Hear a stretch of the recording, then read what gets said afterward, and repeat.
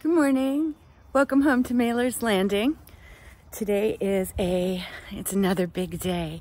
I've got plans. In a little while, Bill and I are gonna head into Worcester and pick up our order from the REC, the Regional Environmental Council. REC is great. Their mission is about teaching people to grow food and doing it in Worcester, which is, I don't know if you've ever been there, but it's quite a town. It's got this really great urban environment where a lot of things are happening.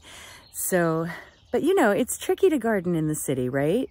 And the REC makes that easier for people. They teach folks how to do it, and they sell seedlings every year. I just love them. So we're gonna head in there, and then when we get home,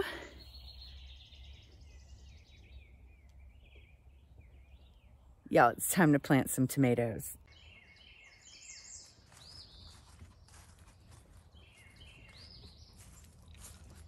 Good morning, darling birds.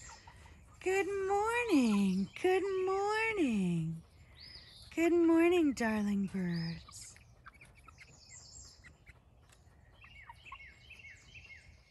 Did I mention we got the girls out yesterday finally? Finally!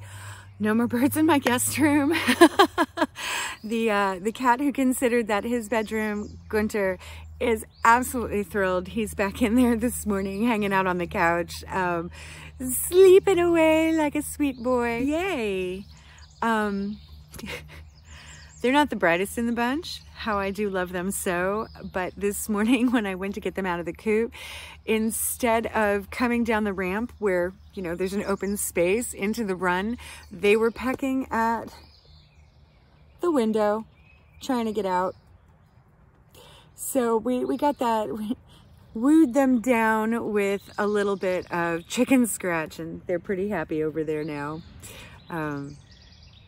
Joker's on the prowl. He can't get into the coop, and he's really annoyed about that. But he's an elderly, gentle cat. He's pushing 17 or 18 now, and he's not gonna get in that coop. He was asking me for a pair of wire cutters yesterday. He was all like, yeah, I would love that, a pair of wire clippers. And if you could just get in there for me and open that up, I'd love to have some chicken. Look at these silly birds.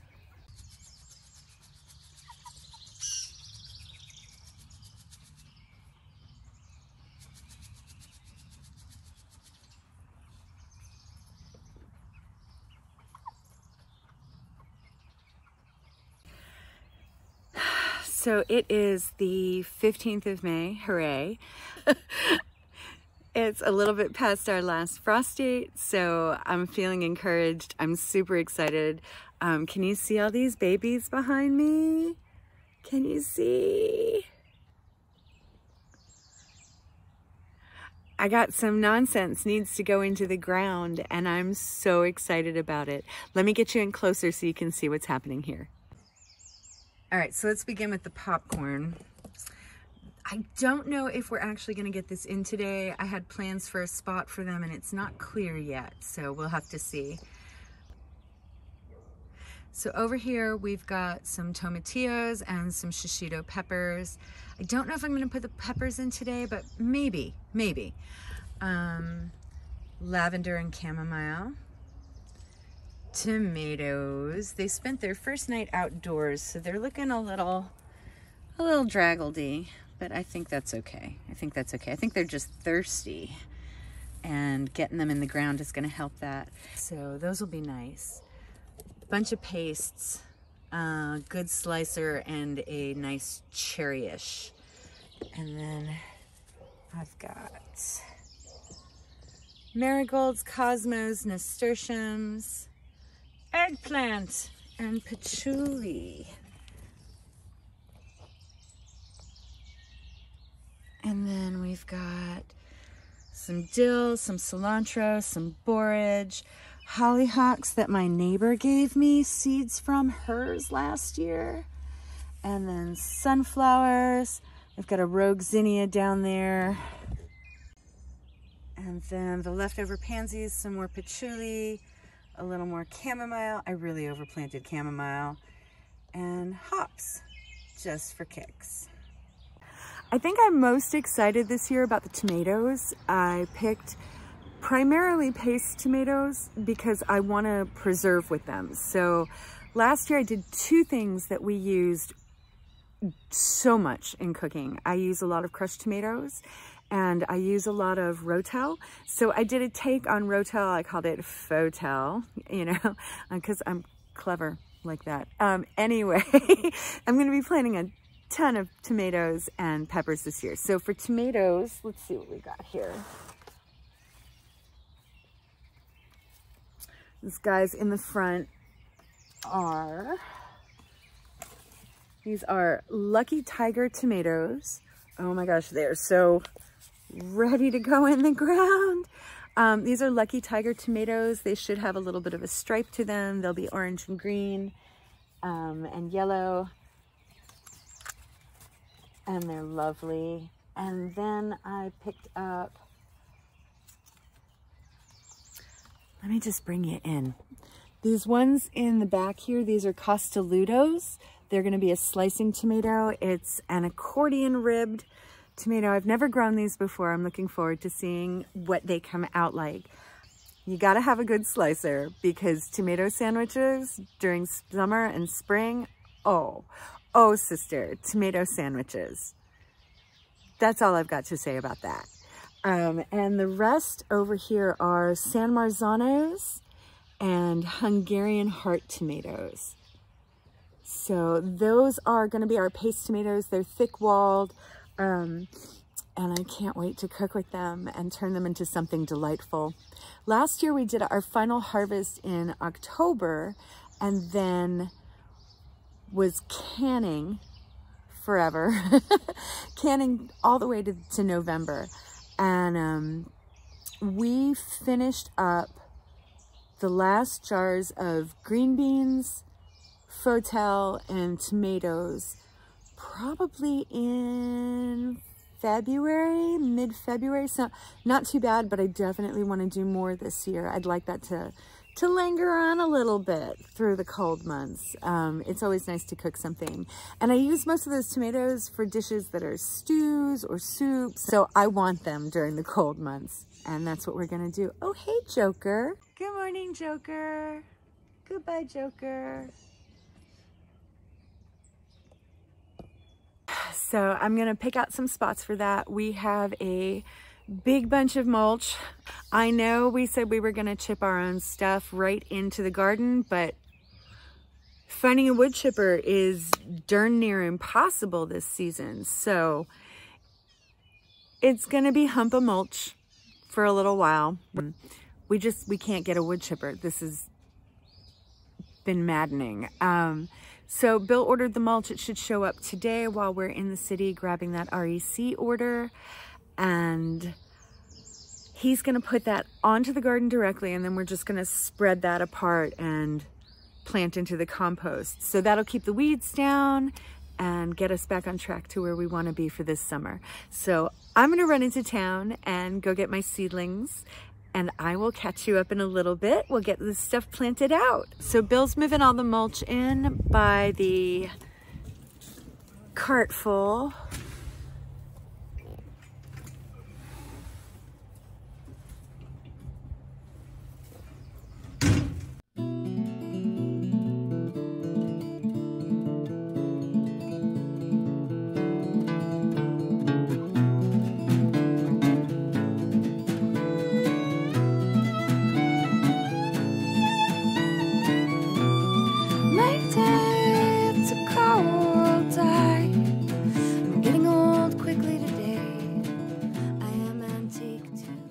Okay, so Bill obtained for us, I think it was like either 6 or 8 cubic yards of this brown cow mulch, which is fantastic stuff. It's got composted manure mixed right into it.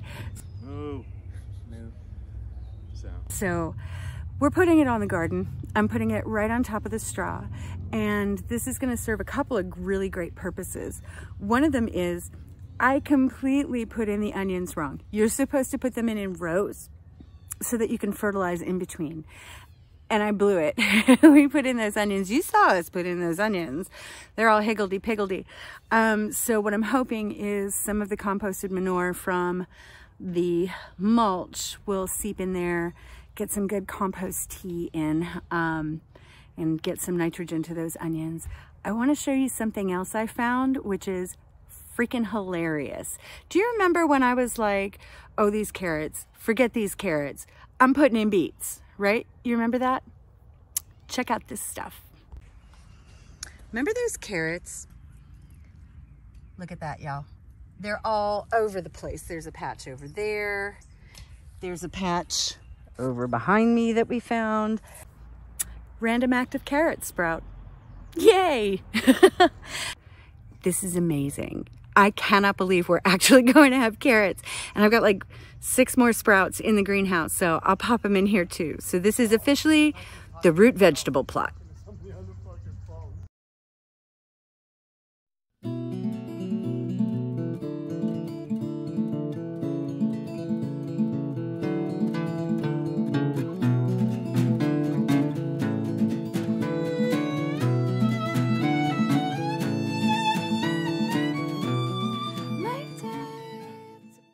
So behind me, everything is still in their pots from the greenhouse, but that's roughly how we're gonna set it up. Most of these plants have 4 too, so I'll be spreading them out, obviously, either side of those pots and leaving some space in between if we can manage it. We're gonna plant our tomatoes deep and our peppers next to each other. I don't put anything in under my tomatoes, I just put the tomatoes in. But we've got some good stuff going on. We've got that layer of compost and then this layer on top of it of the mulch, which has been imbued with the compost. So let me show you something. See this guy coming out of the middle there? That is a sucker. And if we wanted to, we could pull that off and root it either in water or soil, put a dab of honey on it and stick it in that medium and it will grow roots. So that also means that all summer long, I'm gonna be out here pulling suckers and possibly rooting more tomatoes, but we'll see. For now, I'm just gonna pinch these things off, doing okay, and pop them in the ground. I also want to show you the dibbler because this is really cool. Dibbler is sharp and pointy. It is literally a stick with a handle. And some of them don't even have handles. And the point of this thing is to make a big hole. That's all of it. I'll show you.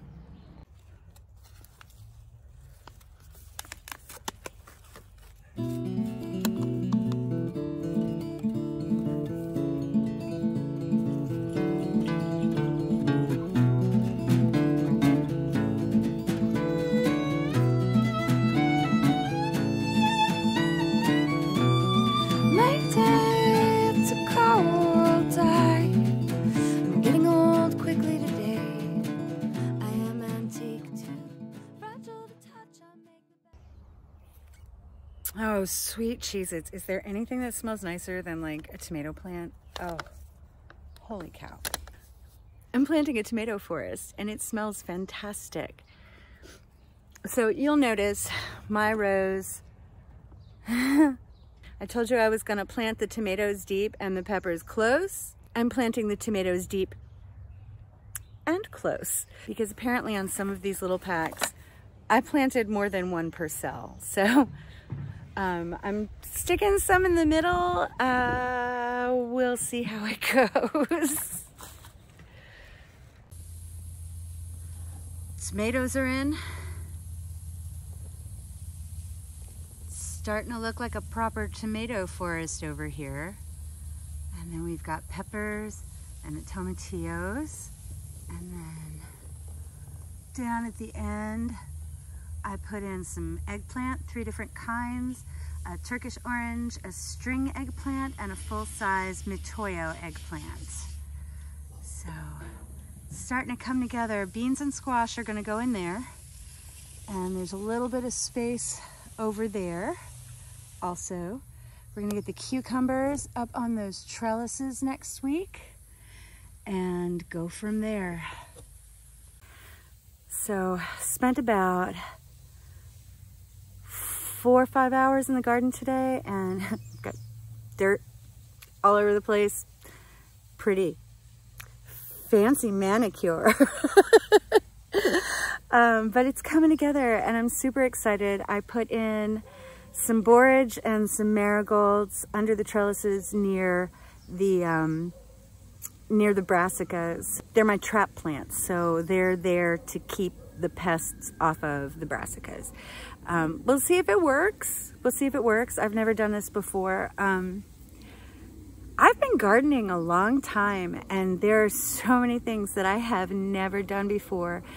This is super exciting to have all these alliums in the ground and indeterminate tomatoes. What? I know zip about them. I didn't even know there were determinate and indeterminate tomatoes when I started this. Found that out this year. I think maybe I've been lucky and always had determinate tomatoes in my garden, but kind of looking forward to pruning off suckers all summer, learning new trellising techniques. This is going to be exciting. We'll have to see what happens.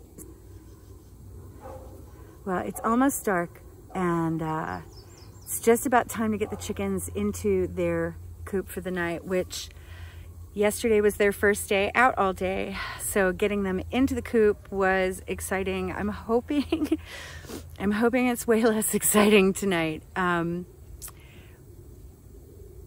Yeah, we'll see how that goes. Poor little chickens. They are super confused, but they seem to really enjoy it. And today I gave them a pumpkin, so they ate a bunch of that. I'm hoping they're feeling satisfied and happy. Thanks for hanging out with me while I planted stuff today. Still got a whole bunch left that's got to go in. We've got stuff that's going to harden off this week for next week's planting. And a handful of odds and ends that I still want to get in. We got all the herbs in today, but there are still sunflowers that I want to put in. And what else is over there? We've got pansies, we've got gomphrena, all kinds of pretties. Still some marigolds left. I want to get them in as well, but that's for tomorrow. Tonight, dusk and chicken wrangling. Oh, here's Bill. Thanks for hanging out with us today. It was super fun. See, we're on the ground. We're the same height. Oh, but you're still like, oh, no fair. Come back. Thank you so much for hanging out with us in the garden today. We'll catch you up soon. Take care.